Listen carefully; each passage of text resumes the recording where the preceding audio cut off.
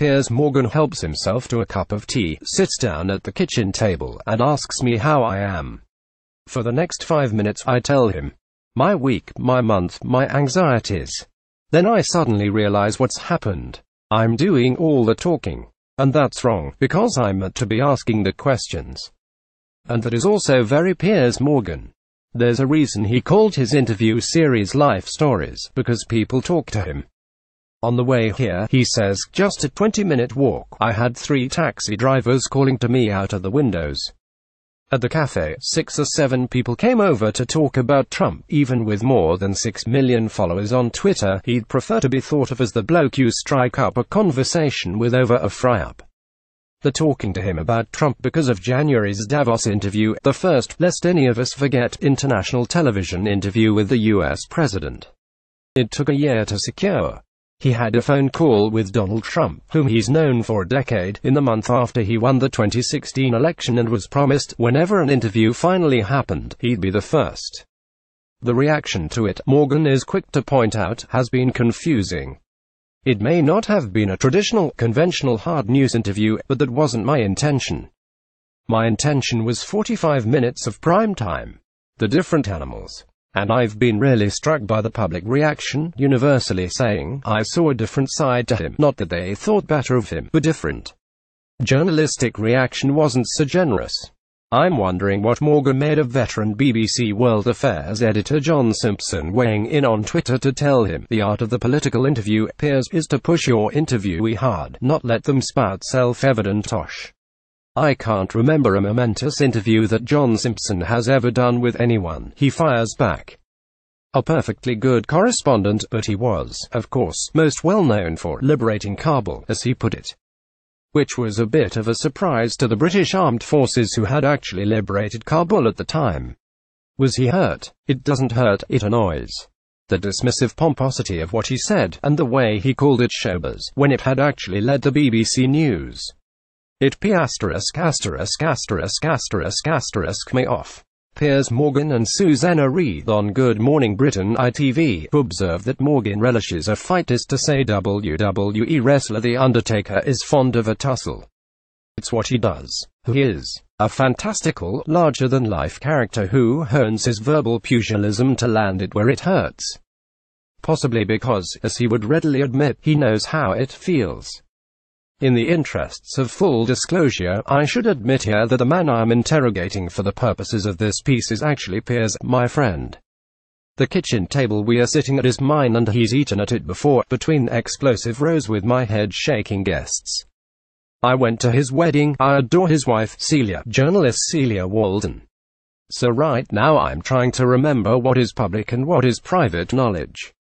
I recall how shattered he looked when we last met, admitting Good Morning Britain, the ITV breakfast show he co-hosts, was killing him.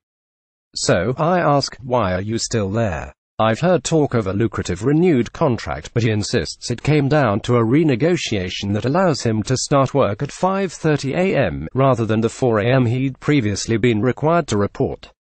I actually quit in the summer. I said, I'm out, because I couldn't do it anymore. Then we came to a new arrangement, which is great. I feel completely different. Celia Walden and Piers Morgan. Getty, the new studio start time allows him just 25 minutes to prepare for a 3-hour show. The only reason, really, I had to go in so early was because the female stars all have to. It takes them longer to get ready, because they get more attention and pressure on how they look, how the hair is and everything else. I'm lucky. 5 minutes of slap and on I go. I said, does anyone really care if I come in at 5.30 and we just have a catch-up on the phone, which is what we now do. I'm struck by how carefully he's tiptoed round the subject of women's appearance. Where once he would have joked about looking fit, or not scaring the horses, now, post-Weinstein, or maybe post-so for instruction by his clear-headed and unafraid co-presenter, Susanna Reid, he nods to the kind of external pressure women face. He is a self-declared feminist and will talk a lot about feminism over the course of the next hour. Is that, I wonder, because he found himself so publicly on the wrong side of many women with his remarks about the Women's March a year ago? No, he corrects. The Women's March, particularly last year, was not about feminism or women's rights. It was about screaming abuse at Donald Trump. It was Madonna saying, "I've been dreaming of blowing up the White House." She was only one person of the millions who marched, I remind him. But he's unrepentant. "I will march for gender equality if I'm asked to. I'll do that, and I'll march for women's rights. But I'm not going to join a march with a load of abusive girls banging on about Trump." To me, that's a self-defeating waste of time. It didn't achieve anything. What did it achieve? Madonna at the Women's March 2017. Getty. His ire in the week we meet is directed at Formula One for its decision to ban the grid girls, whom it suddenly declared at odds with modern-day societal norms. I don't see them, the F1 bosses, leading the charge to help suppressed women in Saudi Arabia, for example. Even though they have a race in Abu Dhabi, they bowed to PC public pressure, which is happening everywhere. Feminism, he says, has been hijacked by radicals and become toxic. The same feminists that would cry for page 3 to be banned are more than happy to defend Kim Kardashian for constantly posting lewd topless pictures to tens of millions of people and pretending it's feminist empowerment. Their ideal is that every woman should be free to do with the body what they like, right to the point when a woman does something with her body they don't like.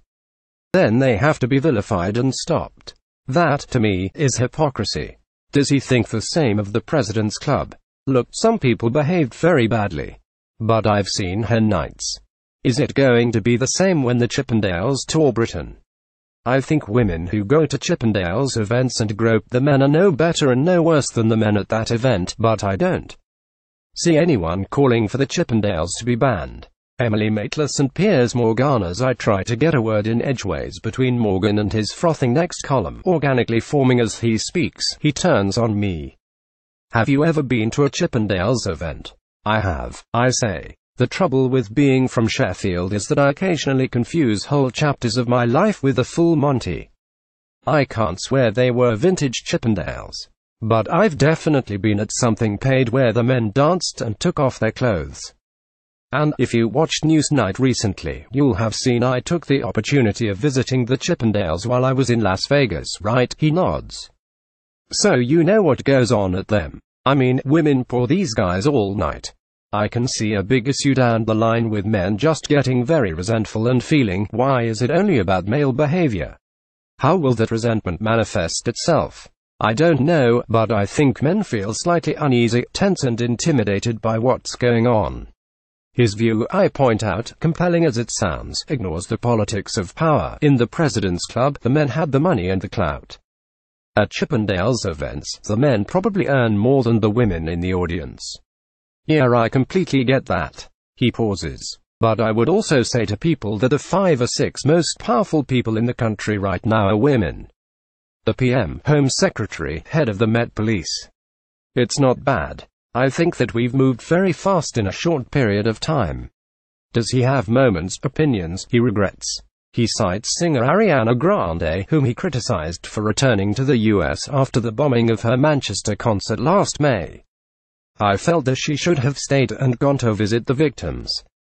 Then I gave it some thought and I realized she's very young, early 20s, probably completely freaked out by what happened.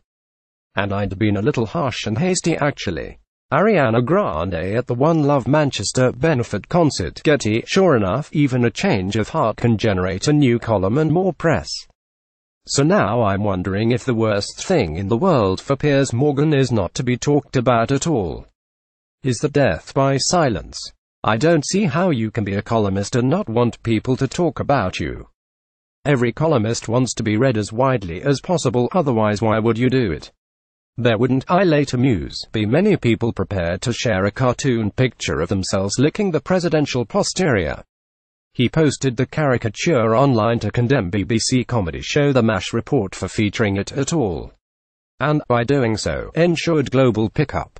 When I ask him about the insults, the endless ribbing, the criticism, he talks about it being annoying, frustrating. For all the time I've known him, I've never understood if it goes much deeper and he actually finds it really hurtful, as it would be to, say, me, or any normal human being. Celia, his wife since 2010, will tell you, I just laugh at most of it. I do. Although some days you wake up and they say on Twitter, "I hope you and your family all get beheaded by ISIS, have a good morning," and you're like, what? Pamela Anderson on Piers Morgan's Life Stories ITV. It isn't just the daily trolls, of course. In his life he has been accused of publishing fake photos when he edited the Daily Mirror, and crimes, insider trading, phone hacking. Lord Leveson described his testimony on that at the public inquiry as utterly unpersuasive. He was talking about a very specific part of it, and I would dispute it. Morgan corrects me. Yeah, look, I've been accused of lots of things. But I've not been found guilty of any of them, much as people would like me to be. I actually prefer to stick to the facts. I was not found guilty of insider dealing. I've never hacked a phone or told anyone to hack a phone, and yet, on Twitter, every single day I get 20 or 30 people saying, "You hacked a dead girl's $1 million phone." Everyone in the media knows that was done by another newspaper. It's probably one of the most awful things you'd be accused of doing, and every day I have to bite my lip. What is the legacy of that, I wonder, on his soul? Is it corrosive? It's fine, because I wasn't found guilty. It's just annoying. I have a very thick skin. I ask him how Celia would describe what she both loves and loathes about him, and he quickly says, "My self-confidence. My ability to ride the storm and survive the jungle." I genuinely don't know for a second if that's in the loves or loathes column. It transpires he's talking about what she most admires. And, tellingly perhaps, he completely forgets to tell me what she doesn't like. I text him later when I find it missing from my answers. And he tells me she hates him licking his fingers when he reads the paper. Morgan's answers come, for the most part, fluently. Except when I ask which politician he admires the most. There's a pause. Then a longer pause. Then we laugh. It's not easy. Leave that as a pause. Yeah. 2 days later he's back in touch to say that he's picking Conservative MP Jacob Rees-Mogg. I don't agree with him on many things, but he stays true to his beliefs and articulates his opinions with a clarity missing from most of his colleagues. It's curious that the question has been bugging him enough to get back to me. Donald Trump and Piers Morgan. Getty. Does he hanker, I ask, to be taken more seriously by his newspaper peers? Would he relish the opportunity to edit, say, the FD or the Times? No, with TV, Twitter and my columns, I have a far more fulfilling journalistic career. It's almost like I'm running my own newspaper and I'm the only member of staff. I love that. He has rewritten the rules of journalism in the same way Trump has rewritten politics. You can love it or loathe it, but most people would have to admit it's audacious. He will never, I suggest gently, be called a national treasure. He bursts out laughing. I think you're being a little hasty there. You'd be surprised. People would be very surprised if they walked around the streets with me. I think more people see me as a panto villain. But with that comes the possibility of morphing into an international treasure, which I'm not giving up on yet. He's joking. At least I think he is, and it seems the right place to wrap it up. It will take me another 24 hours to realize that he might not have been joking. And it will be another 48 hours before I reflect that maybe, just maybe, he's right. Piers Morgan's Life Stories with Pamela Anderson is on Saturday at 9:50 p.m. on ITV, and Good Morning Britain airs Monday to Wednesday at 6 a.m. on ITV.